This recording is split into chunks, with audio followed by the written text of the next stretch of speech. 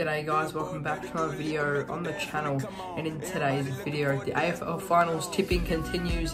A few twists and turns in this final series, but in this video I'll be tipping my semi-final predictions, going in depth of the game, giving my predictions and many more in this video. So you have been enjoying my content, consider hitting that subscribe button, it is greatly appreciated. We are on the road to getting to 1k and getting monetized on the channel, so big things coming soon. And yeah, without further ado, let's just get straight into this video. Alrighty, but before I do get into my semi-final tips, I thought I'd better go back over quickly and review my round 1 tips. So starting off, we have Power and Geelong. I tipped Geelong by 4 points, and yeah, I really underestimated Power. No excuses there from me, that is a very poor tip. But yeah, Port Adelaide, underestimated them a lot. Now I see them probably making a grand final and being a strong premiership contender. Moving on to Swans and Giants, every day that this game got closer, I was wanting to change the Giants, but I stuck with my gut and said Sydney, and yeah, they were very unlucky not to win in the end. 5 straight points, and I think that like 3 of them were hit the post. So yeah, Giants really survived a late scare from the Swans with that Toby Green free kick at the end. Moving on to my first correct tip of this round, I tipped Melbourne. I wanted to tip Brisbane. I thought, you know, we'll go for a bit of an upset, but I stuck with my gut once again. This time I did pay off. These are too strong down at the Adelaide Oval. And then the last game of the round, I also got this right. Obviously, as a Dogs fan, I was tempted to tip Essendon of how nervous I was. But I went the Doggies just to be safe, and they got the job done pretty comfortably in the end. Essendon scoring 0 goals in the second half. So yeah, now we move on to the semi-final predictions. Alrighty, so let's just start it off with the Cats and the Giants at 7:50 PM. This is at Optus Stadium. Now, this will be where the grand final will eventually be played later on during September, and this is huge news for Western Australia and for the ground of Optus Stadium. Now, this is the second year in a row without the grand final being played at the G. It just won't feel the same. Still good to get crowds in there nevertheless, and it's better that it's during the day again, so it's kind of got more of a better feel to the grand final than last year, but still won't be the same until it's back at the MCG with 100,000 there. But nevertheless, let's talk about this game. So we have the Cats and the Giants. Now, being at Optus Stadium, I kind of feel like this will end up helping out Geelong more than it being played at GMHBA.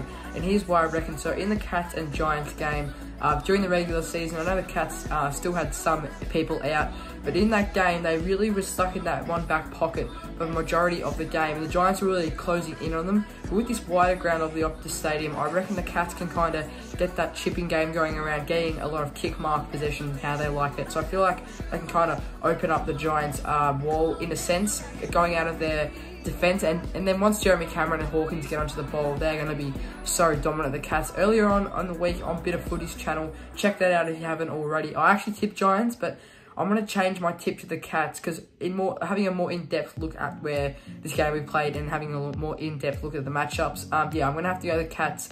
And another major reason is the Cats will have Tooby back in, Danger's going to stay in, and Toby Green out for 3 weeks. At the current time, I think the AFL might actually even extend that ban, which is crazy news. I didn't think it would be 3 weeks at all. I thought it might have been 1 week at worst, or just a fine, but tough news for the Giants. So Toby will be out, and I think no Toby, no GWS. Cats win by, I'm going to say 23 points. Giants still put up a very strong fight. Cats will just have too much firepower, and they'll eventually kind of get their game going and their mojo going. So moving on to the second semi-final, this is a really exciting game for me. I'll be streaming this game on my channel, so make sure to check that out. Yeah, it'll be a big stream for the channel, and so yeah, get excited for that as well. But onto the game, it is at 7:20 PM at the Gabba, which is going to be tough for Bulldogs because they're going to have to sit in their hotel room all day so they can finally get to the stadium. And this is going to be very tough for the Dogs, but I still think they put up a really strong fight, going off of a 49-point win against a very good Essendon side. They really got their mojo going in the second half, but had a very slow start, so they cannot do this against Brisbane. But I'm going to go for a huge scalp here. I did this in my initial finals predictions. I'm going to go the Bulldogs by 4 points. And the reason why I'm going to go the Bulldogs by 4 points, I feel like Marcus Bontempelli will step up and have a huge game, getting 30 disposals, 2 goals, and really lifting in that game. Tom Liberatore in form, McRae's always dominant, and I think Norton is the real X factor for this game. But if the Brisbane Lions will get up, I feel like the X factor will be Zach Bailey. But I definitely can still see the Brisbane Lions winning. They've got such a fast game style. They're a really good club. They've got really good defenders. Like they've got Daniel Rich who can use the ball really well. They've got Harris Andrews down there, and yeah, they've just got a really good list. They've got Cameron, the small forward. They've got Joe Danner in, but Hipwood, I feel like they actually play better with Hipwood out. So that I don't know what they're going to do with Hipwood next year. But yeah, I'm going to go with Dogs by 4 points, which is a really big call. But in the end, Brisbane probably will win if the Dogs start off slow. But I feel like the Dogs will finally start off good in a game of footy, and that's a long time since that has happened. But that is my finals predictions for this week, folks. I hope you did enjoy the video. If you did, consider hitting that subscribe button, drop a like on this video, and also comment down below who you have winning this week. And that is all, and I'll see you in my next one.